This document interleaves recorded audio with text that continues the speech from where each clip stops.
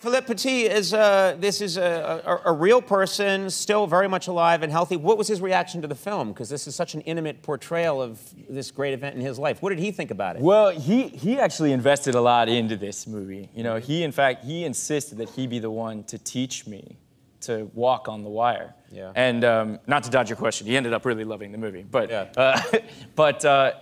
I spent like 8 days straight with this guy, and you know, not everyone who's good at doing something is also good at teaching that thing. Right. So I wasn't sure how it was going to go, but it turns out he's a fantastic, fantastic teacher. I don't even understand how someone can teach you. It's one of those things where I think you either know how to do it or you don't, because standing on a little tiny wire like that and being able to walk, I don't know how you would do it the first time. Yeah. I wouldn't last 1 second on a wire. So actually, on the second day, we did a thing that's called the baptism of the wire, which is kind of an old ritual in wire walking, right? Where the wire walker takes someone out of the audience who doesn't know how to do it and puts them up on the wire.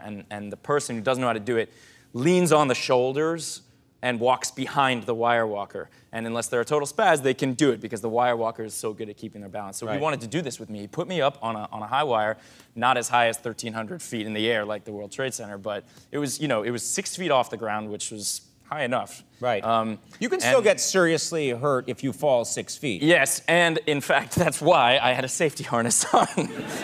Because of insurance reasons, you know, doing a movie like this. So we did the first crossing.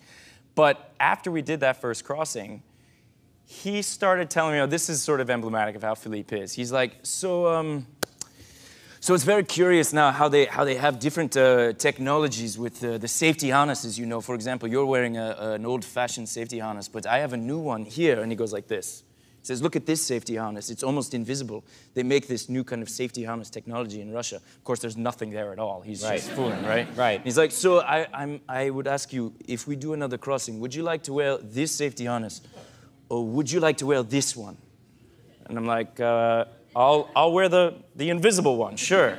That would not be my answer. Yeah. But he kind of cornered me, right? So he takes off my safety harness, and then he goes about actually like doing a bit where he mimes this fake safety harness and like pretends to put it on me. Right. And he's like, okay, now let's do another crossing. I'm like, okay. So then we did another crossing where I really didn't have the safety harness on. And this is the kind of teacher he is. He wanted me to really feel at least a hint of the fear of what it's like to be up there without any safety measures. Right.